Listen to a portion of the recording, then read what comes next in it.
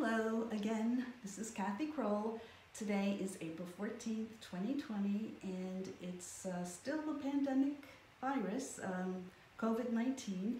We've been staying in our homes for over a month, in order to stop the virus from spreading.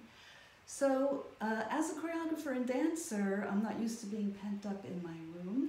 So in order to express myself, a lot of musicians or writers or whatever can still do that from home.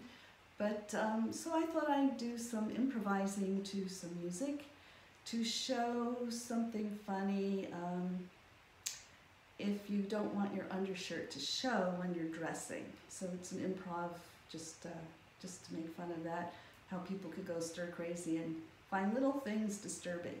So let me get the music started. Here we go.